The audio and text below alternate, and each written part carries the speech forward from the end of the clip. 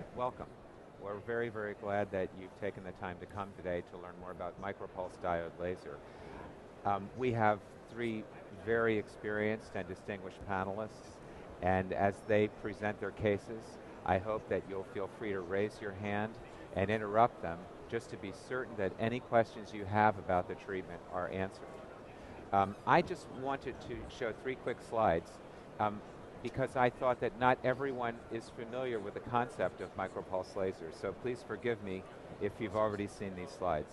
But normally, when we do laser treatment, we have a continuous treatment duration, and as we treat the retinal pigment epithelium, its temperature increases, and then when the pulse goes off, the temperature slowly decreases. And as you know, the heat spreads from the retinal pigment epithelium into the retina and damages the retina. And probably biologically, the way the laser treatment works is not by these cells that we're treating directly, which are killed by the laser when we're doing continuous wavelength, but by the cells at the edge of the spot that have just been damaged and are not going to die, but produce proteins that are induced by the stress that actually promote photoreceptor survival and change the permeability properties of the retina. Well, in MicroPulse laser, what we do is take this continuous application and break it up into short intervals. And as you see, as you break the treatment into short intervals, the temperature rises less. But if you do the frequency of the pulses enough, eventually you can create a temperature rise in the target tissue. By making what's called the duty cycle low enough, you can actually deliver energy without changing the temperature of the adjacent tissue and without raising the temperature of the retinal pigment epithelium to a level that the cells are going to die.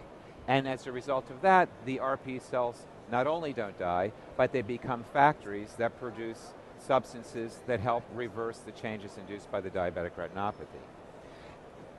The reason I'm showing you these slides is for this, so you will see what terminology means.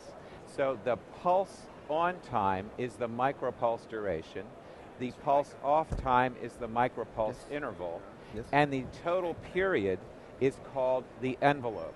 So if we look at this, this is a 200 millisecond envelope, and inside of that envelope, we have very brief periods where the laser energy is being applied. That's the pulse duration, and much longer periods where there's no energy being applied. And of course, that's the pulse interval. The ratio of the duration to the total period is called the duty cycle. So if we have pulse on for 2 milliseconds and off for 1.8 milliseconds, the duty cycle is 0.2 divided by 2, which is a 10% duty cycle. Does that make sense? Very important to understand what a duty cycle is. I want to show you my last slide. Yes, who was at the Retina Subspecialty Day yesterday? Was anyone there? Okay. There was a very important piece of information that wasn't communicated about confluent micropulse laser treatment, and it's shown right here in this particular study done by Dr. Cardillo, but there are other studies that show the same thing. And what I want to focus on is high-density micropulse laser, and you can see, I want to show you the amount of visual improvement that's been observed. 3 lines, 3 ETDRS lines or more in 50% of the patients. That's, I'm not trying to compare results in 2 different studies, but that's about the same level of visual improvement that you see with anti-VEGF therapy. But you have to use high-density treatment. If you use normal density treatment, you don't get that result. That's a very important point. Why is that? Because if you look at the structure of the randomized clinical trials, patients with visual acuity better than 20/40 were not enrolled in the anti-VEGF injection trials. So for example, I take care of an internist who's had focal laser treatment in the past, who has a parafoveal cyst and 20/25 vision. Of course, I can inject anti-VEGF therapy into that person, but another thing I could do would be micropulse diode laser treatment. And it actually is probably safer to do the laser treatment than to do the injection. So I just want to make that suggestion to you as you think about the information you're about to see. So now it's a pleasure to introduce Stella Bujovic. She is an assistant professor at the University of Padua, where she was a resident. She completed fellowship training at Moorfields, and she's involved in a number of studies in Europe, and she's an expert and is going to teach us how to do this by giving some case examples. Hello to everyone. Can you hear me? Okay. So I will share with you 3 cases of diabetic patients treated with MicroPulse, subthreshold MicroPulse laser. So this is the first case, a male, 54 years old, with type 2 diabetes mellitus since 4 years on tablets. His HbA1c was 6.8. He had a good visual acuity, you see 20/20, and he presented in his left eye with this focal, let's say, focal, not center involving diabetic macular edema with these hard exudates. You can see on, this is microperimetry, reduced retinal sensitivity in the areas of increased retinal thickness. So this patient was treated with subthreshold MicroPulse diode laser treatment using the 5% duty cycle, 750 millivolts was the power, and the spot size was 125 micron. The treatment was performed in a continuous fashion, so it was a high density treatment over the areas of increased retinal thickness. Stella, tell us exactly how you do high density treatment, please. Okay.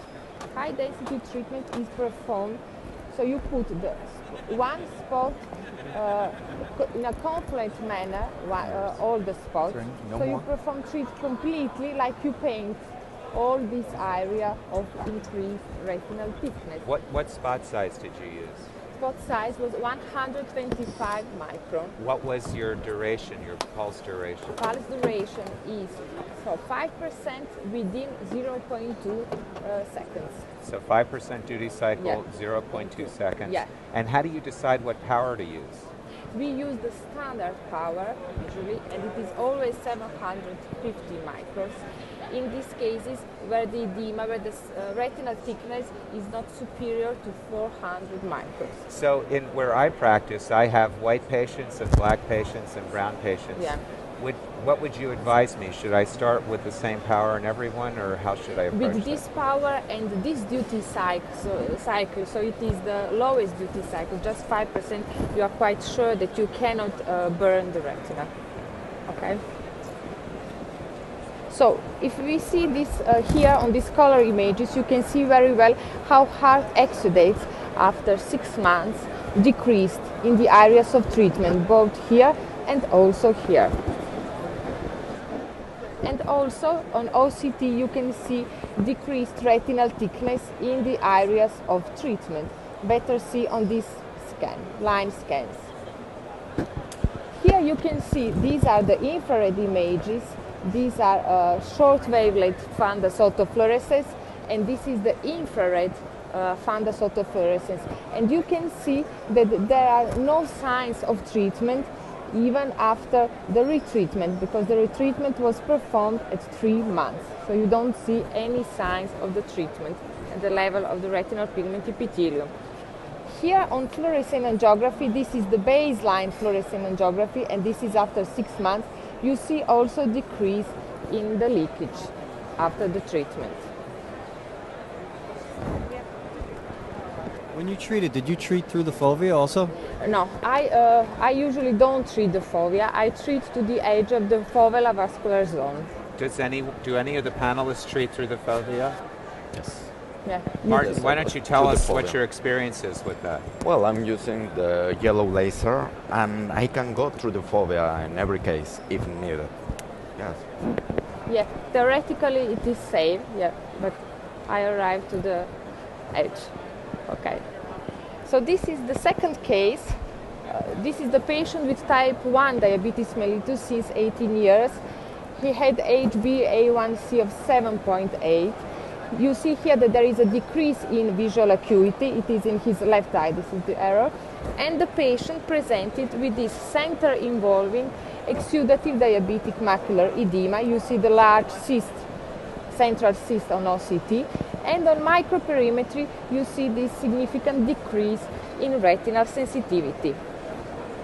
In this case, the patient was injected with the intravitreal Lucentis, and the patient performed 3 injections each month. And you see that after 3 injections, the patient got worse. So he had an increase in retinal thickness. So we continued the treatment, and thereafter 6 injections, he started to get better. So retinal thickness decreased, and as you can see also visual acuity increased. So, and it reached 55 letters. So then he was stabilized. He reached the stabilization in visual acuity and also in retinal thickness. So the patient was not injected anymore, but he was treated now with a subthreshold MicroPulse diode laser in the same manner as before. So the high density treatment with confluent spots and also the same parameters. So 750 milliwatt and also 125 micron spot diameter and 5% duty cycle. Stella, where did you put the treatment in this patient? Yeah, in this patient I treated all the area of increased, so it is here, all the area of increased retinal thickness apart the fovea. And how do you know where you've treated? Do you just go across? Yeah, across, like if you paint, let's say, paint the retina. So how long does it take to do one of these treatments compared to a typical thermal focal laser treatment? Yes, it is a little bit longer, a little bit, not too much. It's a little bit longer, definitely. But you are not, let's say, stressed that you can burn the fovea, and you are not stressed if the patient moves a little bit the eye, because you are quite safe. So you just perform, you put the repetition mode, you can put it on the machine, the repetition mode which you feel comfortable. For example, I put 400 milliseconds, so it is like one treatment and one other spot, so you have the time also to see, to control for also the movement of the eye of the patient. So after, yeah? The edema here is right in the center of the fovea, so where exactly did you treat? Yeah. Like, So let me just show you the image. Can I show you the image? So I treat it. So if you put here, I treat. I start like this, and I treat all this area, all like this, like this. Then I go here, here, okay? All of this area apart the fovea. So I treat. How many spots roughly would have? Yeah, if you have, it depends obviously on the extension of edema. In this case, so this was the baseline. Here it was not treated the patient.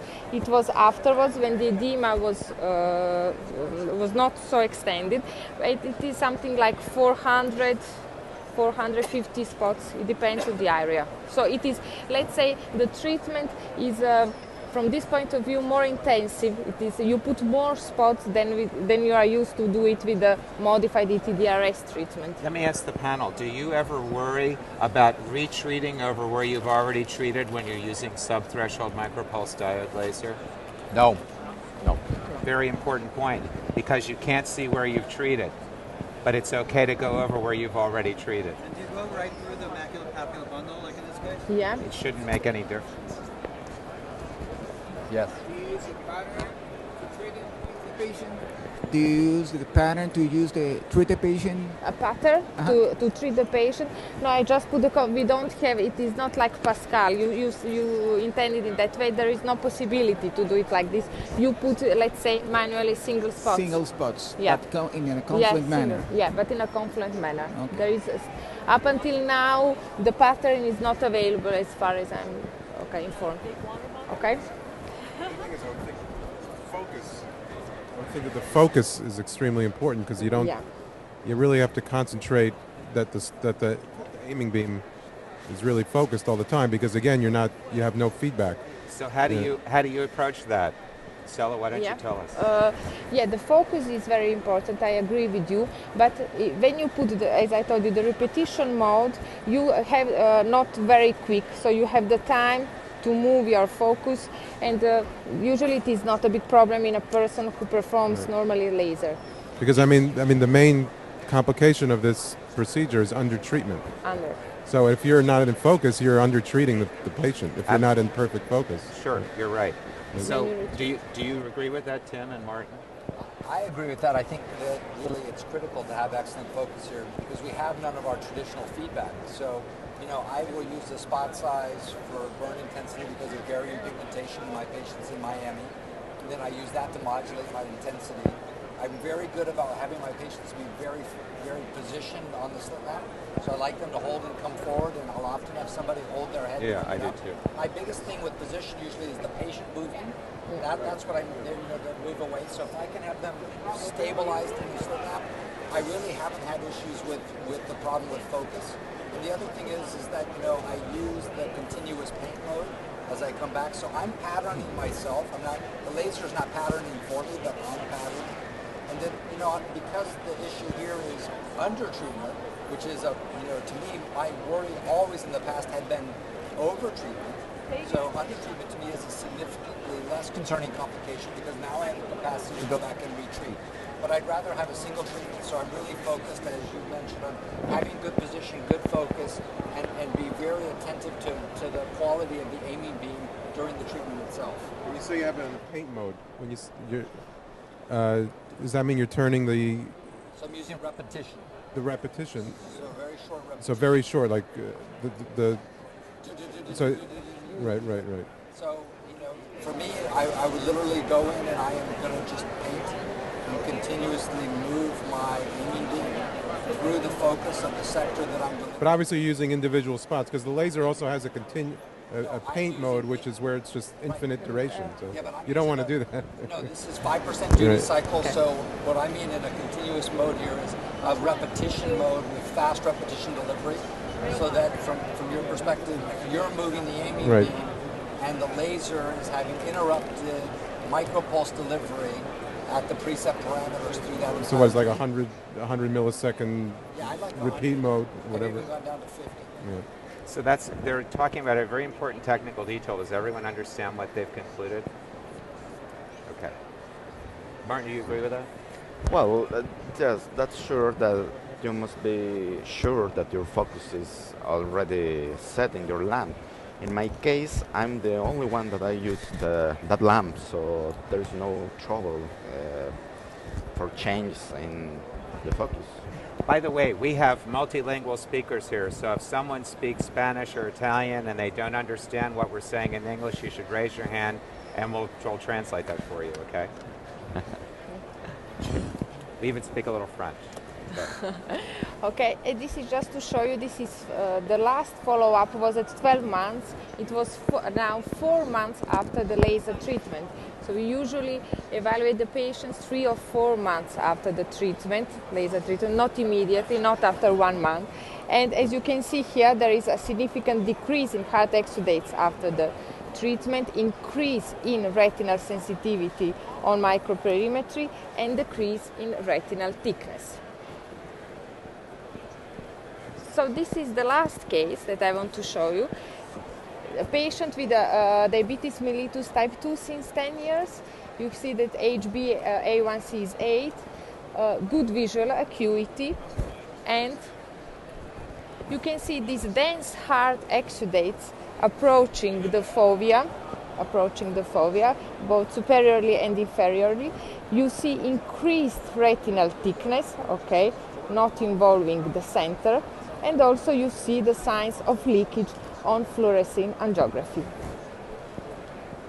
This patient was treated with subthreshold yellow MicroPulse laser, and here the parameters that I used were 100 micron spot size, okay, so it was always 5% duty cycle, and 250 milliwatt was the power. It was performed in the same way over the areas of increased retinal thickness. So if you look here, so it was performed all in this area and all in this area. After 3 months, you see that it did not change so much. Even here you can see some increase in retinal thickness. There is some slight decrease in heart exudates in this area, and the patient was retreated in the same way.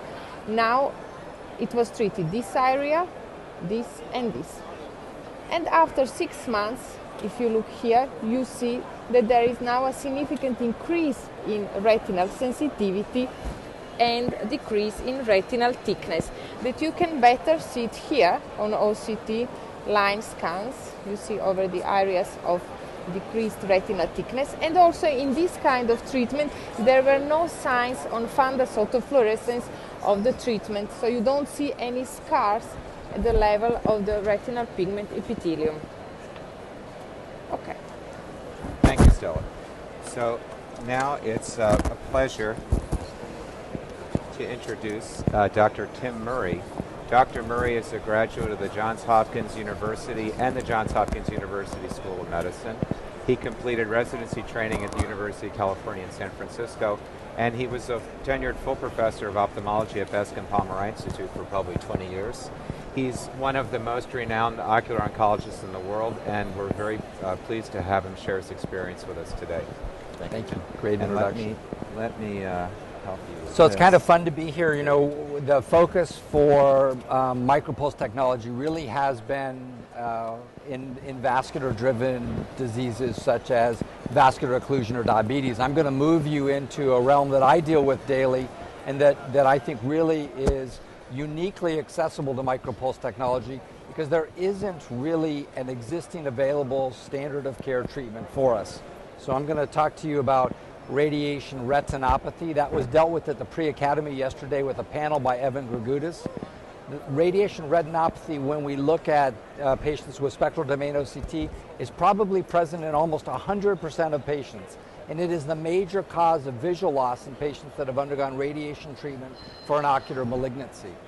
And what you see here is that the clinical history was much lower, but as we've used spectral domain OCT, by 9 months, about 85% of patients have OCT evidence of radiation maculopathy. So we've begun to use anti-VEGF, and we've also investigated intravitreal steroid therapy, but really we've had a very strong interest in the application of MicroPulse laser technology.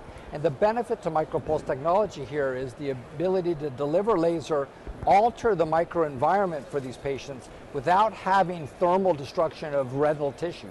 So it is an ideal place for us to consider this kind of treatment.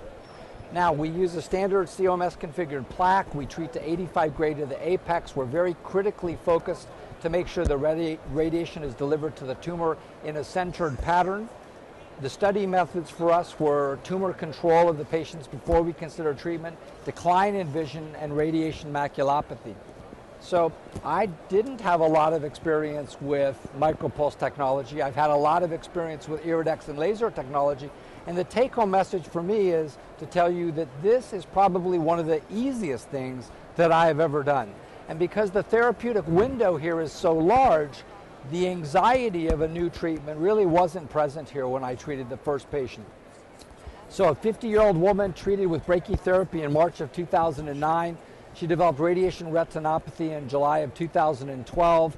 She presented to us with vision of 2100 with excellent tumor control, and she had what we call a grade 5 retinopathy. You can see the temporal tumor. The tumor really has responded beautifully, and this is her OCT. She's got severe cystic maculopathy with the vision decrease associated with that. Historically, we've treated these patients with anti-VEGF therapy or with steroid. My interest is that they seem to require repetitive anti-VEGF, and I was interested in would MicroPulse enable me to either spare the patient the need of further anti-VEGF or allow me to move the window of anti-VEGF therapy to a greater time frame, so from 6 weeks to maybe 6 months of treatment. These are the parameters that we used. I used an Iridex IQ 532. I used a test burn because there's a lot of variation in pigment. I doubled the test burn intensity to the power for treatment. I used 100 micron spot size, 200 millisecond pulse duration, and a 5% duty cycle, and I used a repetitive pulse mode for retreatment. Tim, I have a question. Yes. When you say you did a test burn at 80 milliwatts, what's your clinical endpoint for that test burn? So I wanted to see a widening of the retina, and I treated in an area away from the macula with standard pigmentation. Did you look for mild whitening or intense whitening? You know, I want moderate whitening, so I'm not looking for mild and I'm not looking for intense. I'm looking about half of what we used to do with ETDRS intense burning. So kind of how I would like to see a widening change if I was using a standard focal therapy. And I do that away from any visually significant structure. And I'm interested in the pigmentation and the thickness being relatively comparable to where I'm going to treat. And then what you'll see when you treat these patients is I look for where the tumor margin is, and I put in a sector that goes from the tumor margin in sort of a compacting style directly toward the FAZ. I'm not concerned about treating through the FAZ, but in these patients, since they were early for me, I did not treat beyond the FAZ margin itself. I used 244 pulses. The patient said that they were very concerned about the treatment and felt nothing, and it literally took me less than about 7 minutes to treat. So this is the patient. Now, with these early treatments, I'm combining Avastin with MicroPulse therapy, and I can tell you that response we've never seen before. So this patient's visual acuity improved to 20/25 on follow-up at a 3-month window after treatment, had resolution of the cystic edema, and did not require retreatment. So before and after, we did not see our treatment burns with spectral domain OCT. The concern that I had initially with this was, what am I doing with this treatment? How do I know how I've treated and where I've treated? And I can tell you that really the practicality of this is, I'm really now less concerned about that than I am concerned about what the anatomic and visual response is for these patients. So these are response characteristics that we have not seen with standard anti-VEGF therapy in patients with radiation retinopathy. So about 60% incidence of radiation retinopathy in 2012.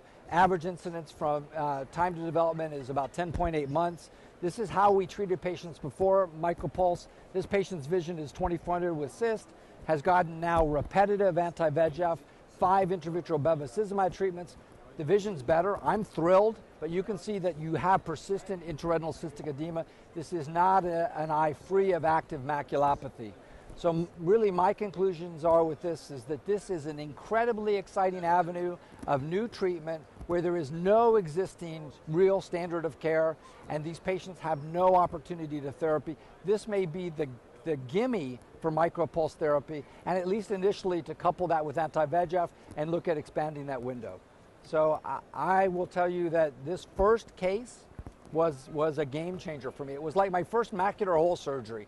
You know, the first time you operated a macular hole and it closed and you looked and the patient went from 2200 to 2025 and you were like, I don't care what anybody says, this works. And that's kind of how I felt with this treatment. Any questions for me? Yes, sir. Okay, so where do I treat? So great question. So here's the primary tumor. You can see the extension of the fovea. Here's the foveal center. So what I did is I took and put a border from here like this.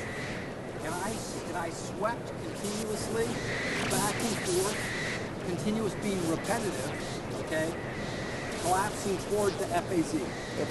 Literally took me, I would say, less than 7 minutes. The patient didn't feel a thing.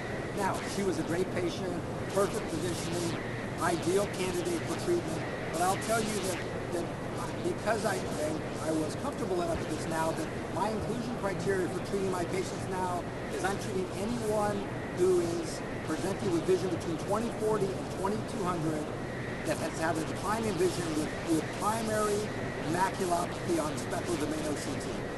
And initially I'm coupling that with an anti-VEGF, but the responses are so interesting that now I'm thinking about trying to treat them with MicroPulse first, holding anti-VEGF therapy and coming back to anti-VEGF if I'm unhappy with the response in 3 months. You always guide through the OCT instead of the fluorescein? So I think that OCT is more important than fluorescein in looking for the maculopathy component. What fluorescein is important is looking for ischemic retina. So I've never at loss to have a fluorescein, but I don't think fluorescein guides therapy. Thank you. Now it's my pleasure to introduce Dr. Martin Flores from Mexico, who has an extensive experience treating patients with severe macular edema using MicroPulse diode laser. Well, we have a lot of options, pharmacological options to treat the diabetic macular edema. But we must remember that laser is still the gold standard to treat macular edema and diabetes. We have using a lot of time the focal laser, the grid laser, or the ETDRS standard protocol, or the modified protocol. But our new goal is not to harm the retina. So we have a new technique using the MicroPulse laser with confluent low energy treatments. And I will show some cases for you. This is our case number 1. It's a male of 61 years old with diabetes type 2 since 16 years ago. He complains of decrease in his visual acuity since in the left eye since 2 years ago. This is his visual acuity, and he hasn't received previous treatment. Well, this is the baseline images of the case. We have the visual acuity of 20 to 100. We apply the MicroPulse in all the area of edema, all this area, in a very high confluent manner. And 3 months after the first treatment, we have less hard exudates. We have in the OCT, we have seen, if we compare both images, less exudates. And at 9 months of follow-up, there are a very low amount of exudates, and the vision is 20/40. Martin, can I ask you a question? Yes.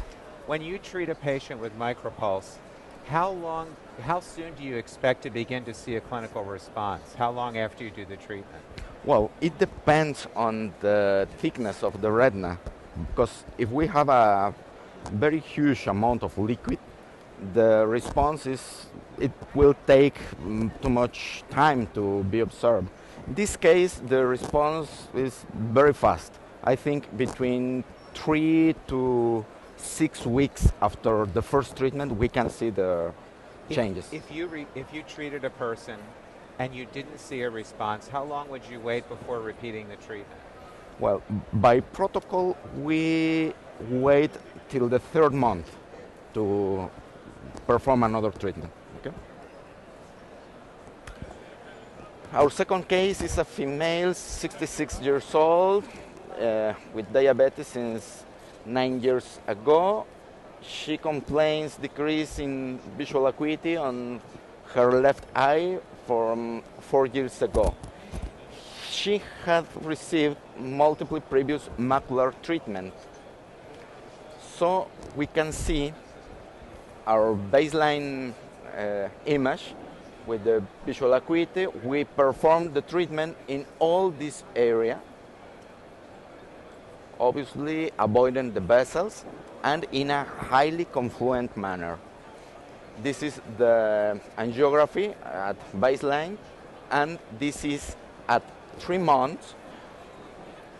You can see this that I call the dispersion phase. Sometime after using the MicroPulse laser, we can see the hard exudates dispersing around the area where they were placed before. And at 6 months, we can see the changes, less leakage, and in this autofluorescence image, we can't see the lesions of the laser. We can only see the previous treatment laser scars, as you can compare with the baseline angiography. So this is very important because we are not causing more damage to the retina. We can preserve tissue. What parameters are you using? Well, I will talk about the parameters at the end. We are using standard parameters in all the cases now. This is our third case. It's a male, 52 years old. He has decreased in his visual acuity in both eyes since 1 year ago. And obviously, as you can see, he has a PRP treatment before. So this is our right eye. We treat all this area with the MicroPulse laser. Something that this is important, we pass through the fovea when needed without any fear to harm the fovea. And this is the result at 6 months of follow-up in the right eye. As you can see, there is no changes in the autofluorescence image 6 months after the treatment. And in the left eye, we treat all this area with the MicroPulse laser, and at 6 months you can see practically no changes in the autofluorescence image. So the parameters. We are using between 50 to 100 milliwatts. It depends on the age of the patients, the amount of the edema, the thickness of the retina. We are using between 40 to 80 milliseconds and a duty cycle of 10%. We treat all the area of edema in a very high confluent manner of the spots. This is the treated area. We are using the Mainstar lens, and of course we have not lesions, visible lesions in the retina. Yes. Oh, 100 microns of the spot. 100 microns. Well, so we can conclude that thermal damage is not required to obtain a therapeutic effect on the retina, as you can see in the images. It is supposed that the laser stimulates the RPE in order to downregulate or upregulate cytokines in order to have the effect in the retina, a local effect in the retina. What we have learned is to treat not only the area of edema, but the area surround the edema, about 5 or 6 rows of laser on healthy pigmented epithelium. Why is this? Because we are trying to stimulate normal cells to produce some cytokines in order to have a better result in the improvement of the edema. We have no inflammation after the laser, and of course we have no loss of tissue after treatment. Do you have any questions? You're welcome. Martin, thank you. Okay. Well, I want to thank you all. I want to thank our speakers for presenting such great cases. And thank you all for your kind attention. I hope you found this useful. Some of us will be here afterwards if you have any questions. Thank you very much.